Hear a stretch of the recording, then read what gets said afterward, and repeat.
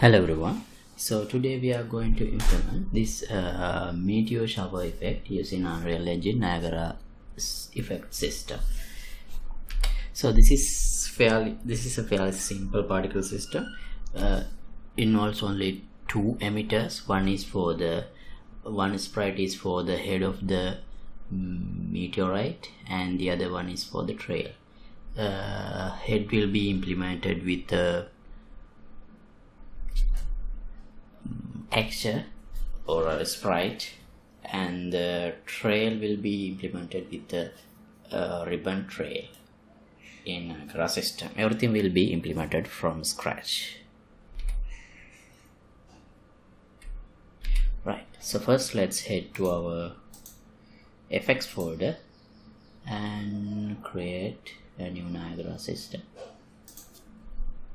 using selected emitters. So I'll choose this fountain, NS Meteor shower. Right, so this is what we get. Okay, so first we don't need a velocity in 𝐂𝐚, so I'll remove that module, and also I'll disable gravity. We don't need that too. And instead of this sphere location, let me delete that. I'll add a box location. So this has to be, since we are planning to put this in the sky, these particles has to spawn in within a large range, huge range. So how about 80,000 x and y? Is it maybe just 1,000 should be enough? And now after I do that, I can't really see any of these particles because they are very small and spawned throughout a huge region. Let me just apply and put it here. Still don't see anything. Right, so let's increase the size and also the lifetime, maybe 4 to 8, and sprite size mode, I'll set it to uniform, something like, I don't know, 2000. Oh yeah, now we can see. Okay, and this is actually, they are spawning in the ground, but they has to spawn high in the sky. 10,000, maybe more. 20,000 seems alright. Okay, now let me reduce the scale a bit. Okay, and they should fall down. So I'll add velocity in this spawn. What should it be? Minus 2000, because it should fall down. Now it is directly falling down, but it would be better if it has some angle. So 5,000.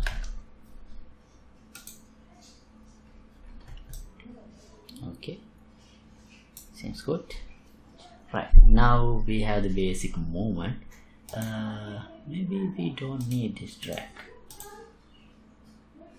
That's a minor thing. Right, now we only have the head of the particle. Next step is to get the of course we need to modify the shape of the head. It's just a simple circle. I think we need to have something like a flare. yeah, for the trail, let me add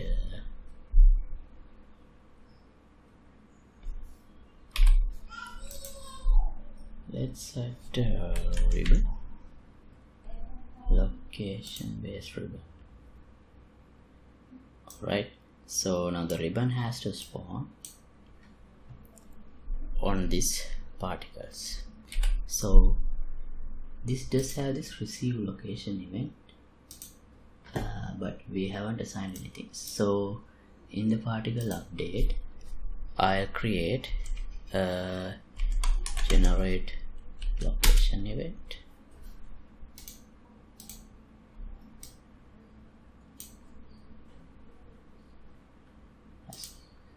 What's the error?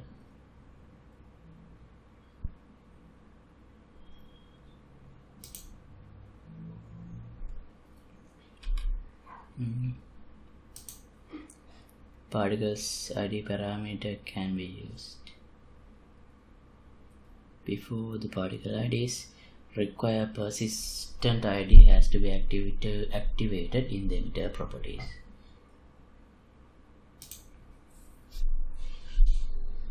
Okay, right, we have the location event, receive location event.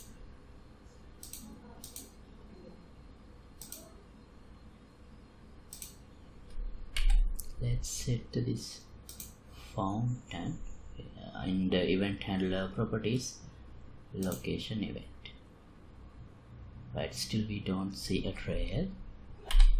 Maybe the scale, ribbon width, let's try 100. Oh yeah, now we get the trail.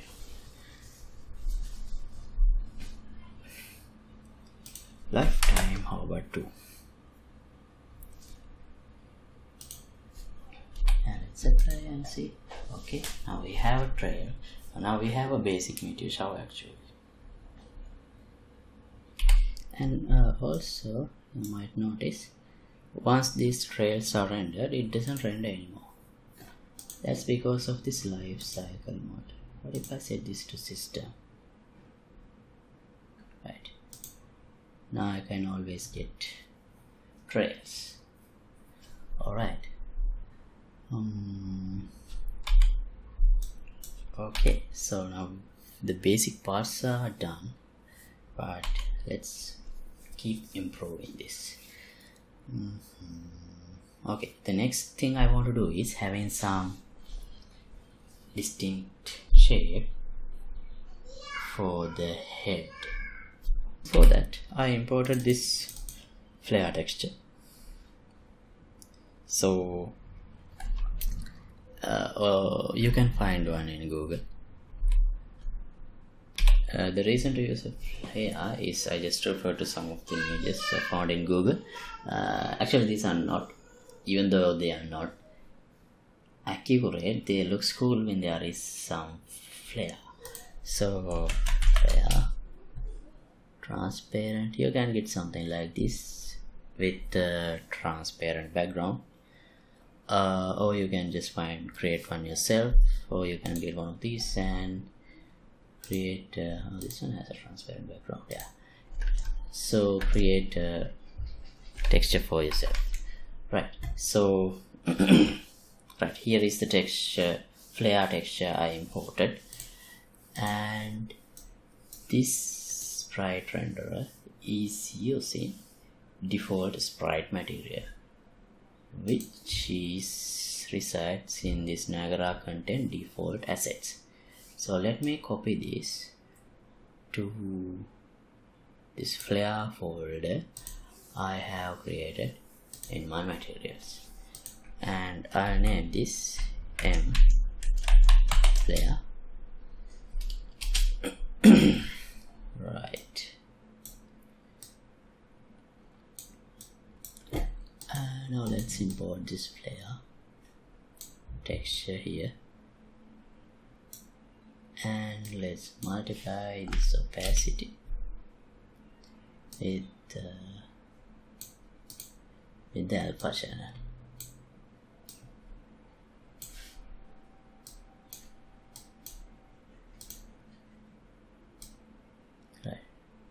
now we do have this flare shape. Let me apply this.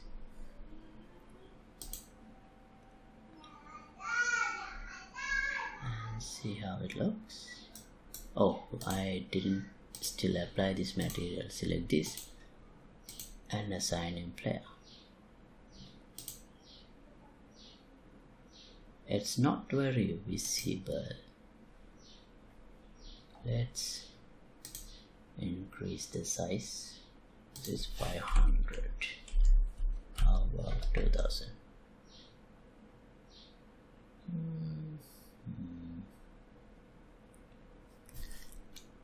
Let's align this to the velocity. Okay, but the edges are too sharp here. Don't really look like a flare. So what if I multiply this emissive color also with the alpha value?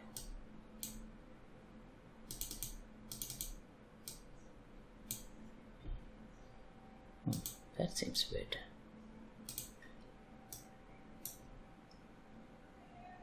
Good. Okay, now let's give this some illumination here, like 5. Maybe too much. How about 3?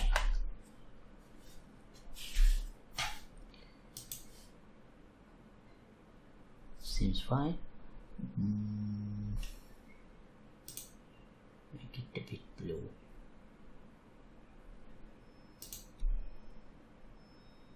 Right.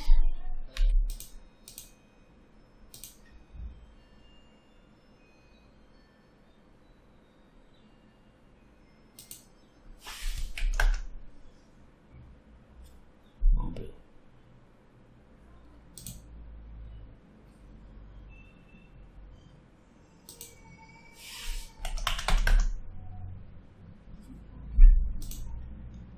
Okay, this color is good.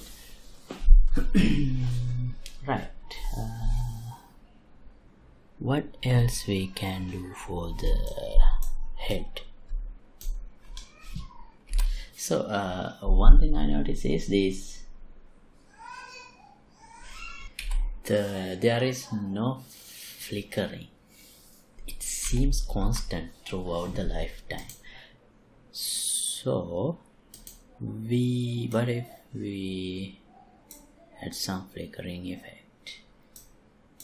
How?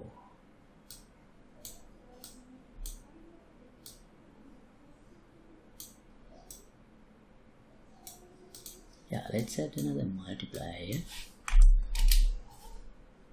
with noise texture. The noise texture. Yeah, this is probably nice. Let's add that. So now we have this shape. Can I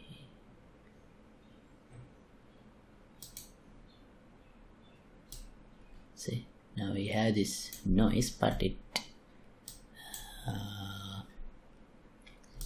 still doesn't flicker, and the noise texture seems tiling is too small. So let's add texture coordinate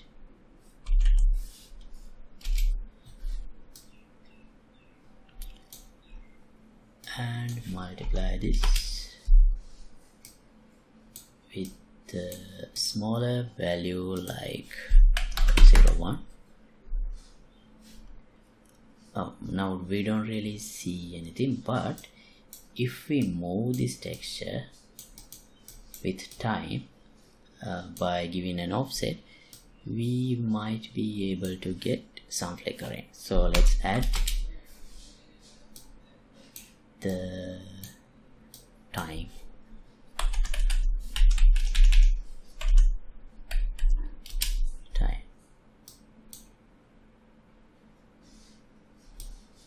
See, Now we get some flickering effect as the material updates, but that may be too fast. Let's see how it looks here. Now we do have the flickering. Yeah, maybe that's enough. Or if we want to slow it down, we can multiply it with the decimal value, but I guess this would work.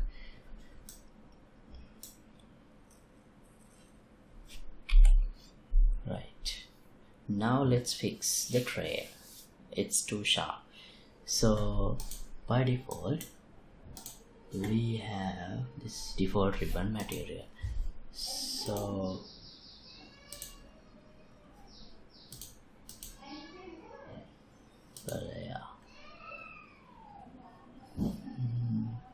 let me copy this into my materials folder. I'll name it M trail.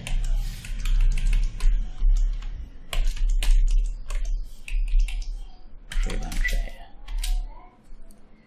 Right, let me change this to a plane.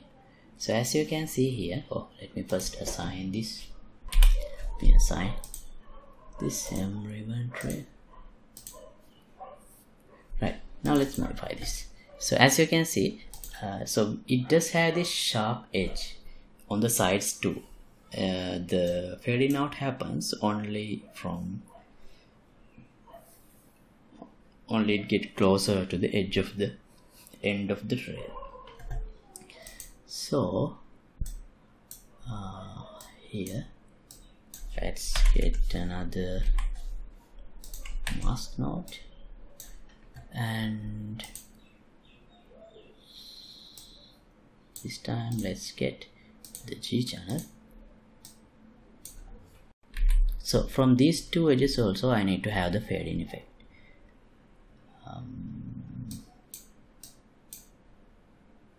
What if I multiply this? This would only give me the top side. Okay, so we need to have in the mid, we need to have the full visibility, and the edges, in both edges we need to have the fading out.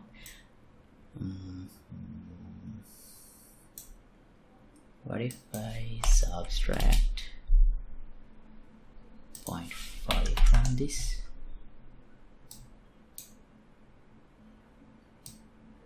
No.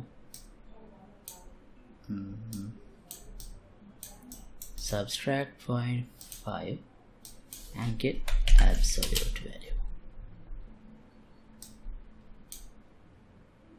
Right, now we have in the middle we have the transparency. So if I multiply, if I get 1 minus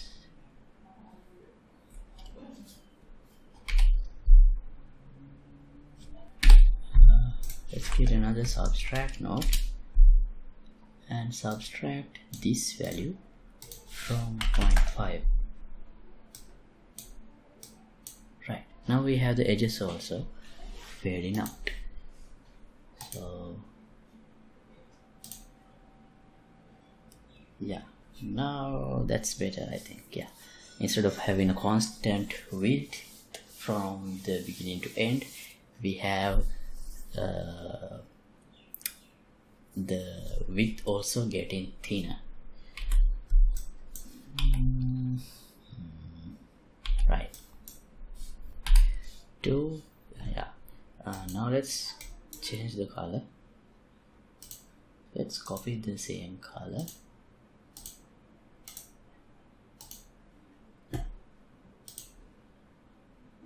Alright, is it good?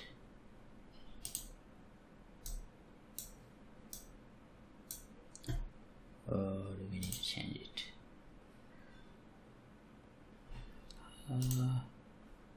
how about a reduced opacity? Yeah, that seems better, I think.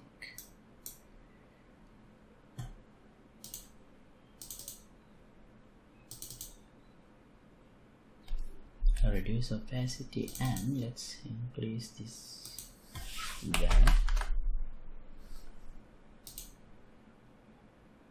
This becomes same.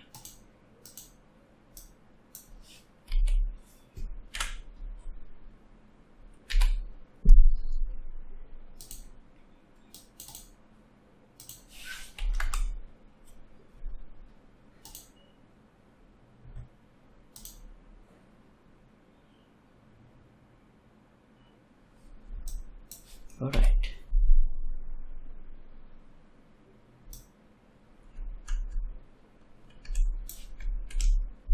Let's look at this from the player's perspective. Right, so I'm gonna stop this episode right here, and I think this is good enough. And thanks for watching. As always, project files will be available for the download in the Patreon page.